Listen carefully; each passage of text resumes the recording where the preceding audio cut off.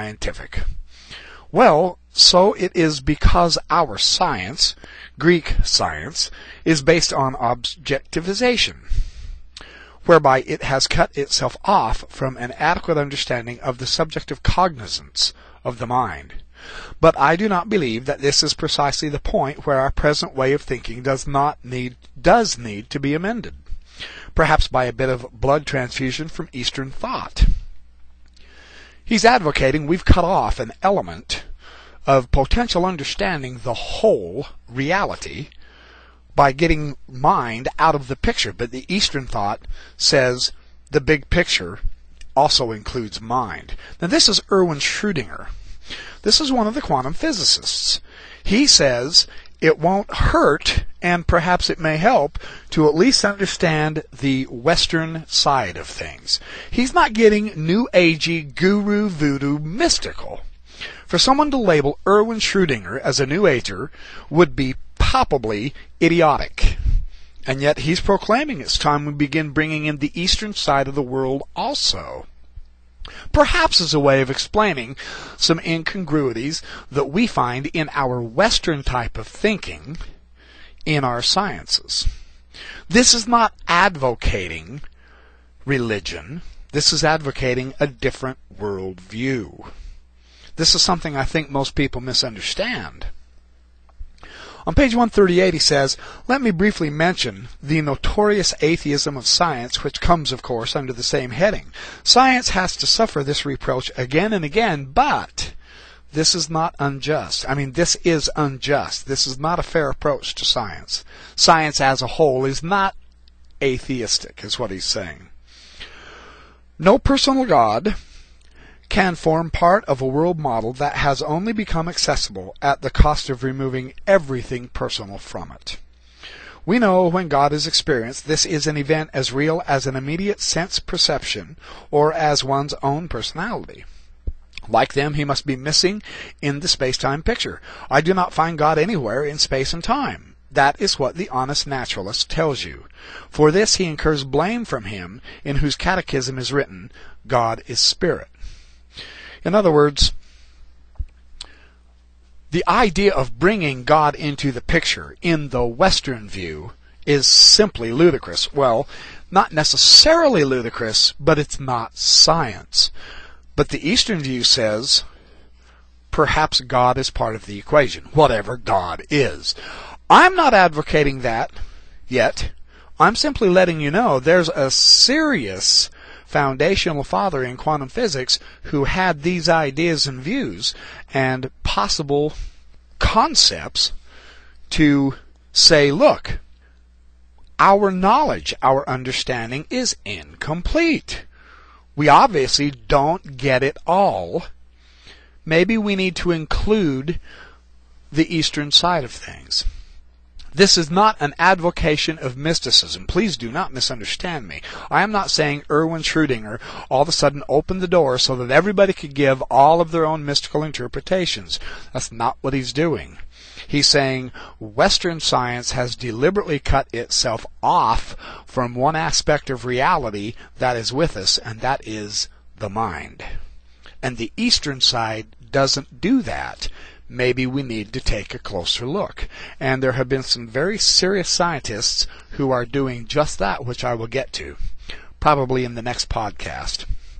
I have enough material here to make 4 or 5 podcasts. I very well may. In his chapter 5, Science and Religion, in his book Mind and Matter, he asks, what is it about Plato that is so enduring? We know he didn't make any special discovery about numbers or geometric figures.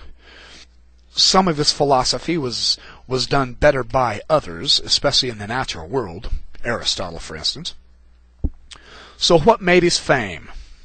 In my opinion, it was this, that he was the first to envisage the idea of timeless existence and to emphasize it against reason as a reality more real than our actual experience. This, he said, is but a shadow of the former from which all experienced reality is borrowed. This experience, this idea of the realm of the ideas, sprang, as I believe, from a very real experience, namely that he was struck with admiration and awe by the revelations in the realm of numbers and geometrical figures. He recognized and absorbed deeply into his mind the nature of these revelations, that they unfold themselves by pure logical reasoning, which makes us acquainted with true relations whose truth is not only unassailable, but is obviously there forever. The relations held and will hold, irrespective of our inquiry into them. A mathematical truth is timeless. It does not come into being when we discover it, yet its discovery is a very real event.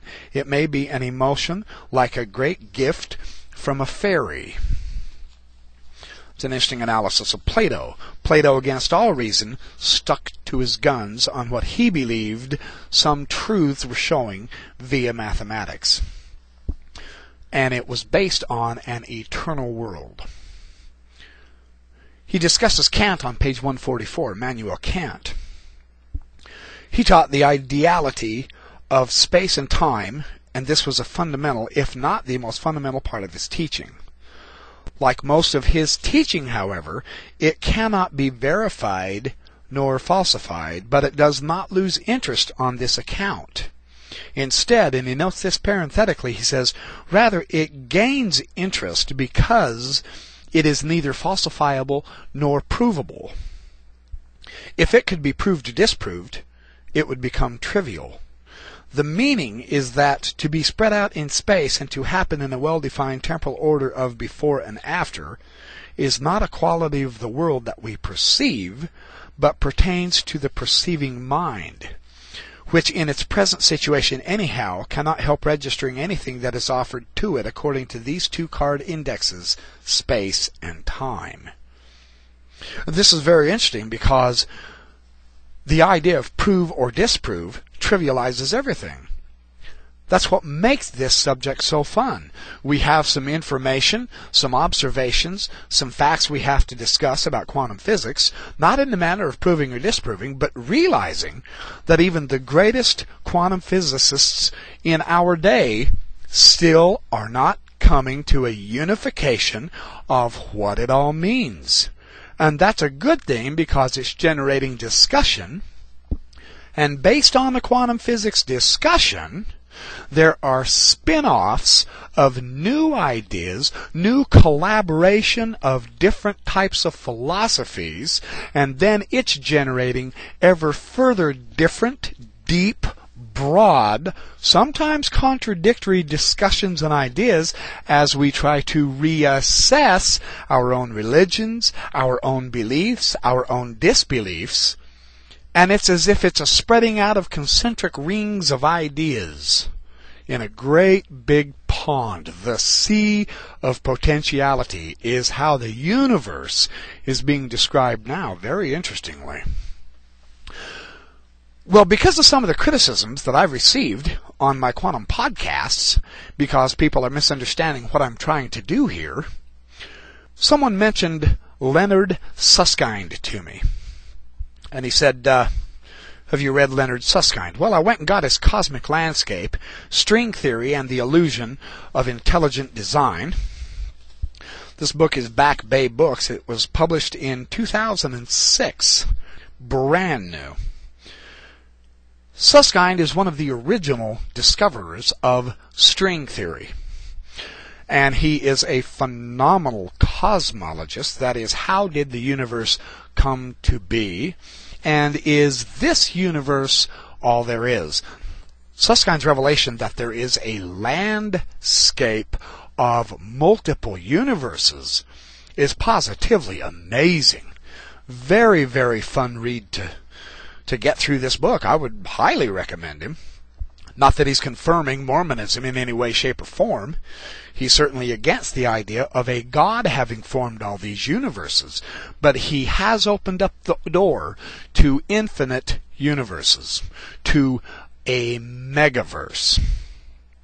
And our universe being